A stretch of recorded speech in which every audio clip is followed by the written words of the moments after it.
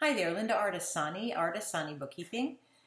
I wanted just to go over, and it's been a great debate over whether QuickBooks Online or QuickBooks Desktop is the better program.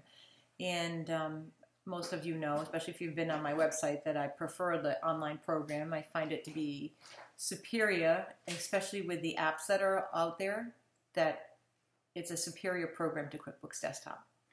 I'm just going to prove to you this because I had to work in desktop the other day and it was like, oh, I felt like I was working around in an old clunky automobile or the kind that you had to roll the windows up, or it was just so many clicks to do things. So it reminded me of why I don't like to work in desktop anymore. And in a file that had a lot of issues, it had database problems and it had a whole host of things wrong with it, and I had to fix some reconciliations.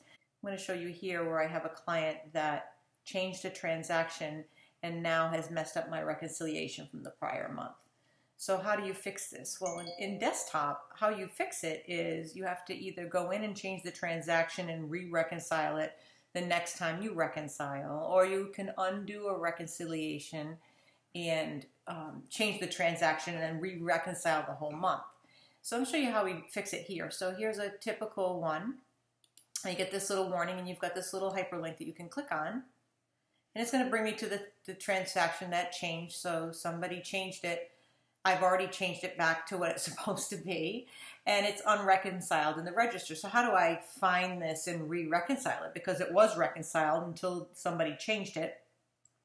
And then once I changed it back, it still stayed unreconciled. Because once you make a change like that, it will unreconcile. So I'm just going to click here on the transaction amount that was reconciled, and this other box populates. And then all I have to do is come over here and click until the R comes back in. Click the word saved. The transaction is downloaded from the bank. You sure you want to edit it? And I do, because it's messing up my bank rec. Now I'm back to zero and everything's wonderful. So again, just a short tutorial. I mean, there's been a lot of debate on the Intuit community forum about desktop. Most of the people argue against me with how much desktop is better than online, but I disagree. And that's one of the reasons why. So I hope that was helpful to you to help to fix a transaction that's been changed.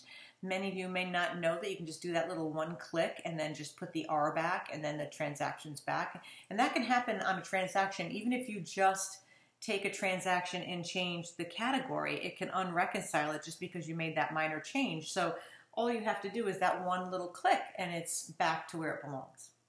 Thank you for watching. Bye now.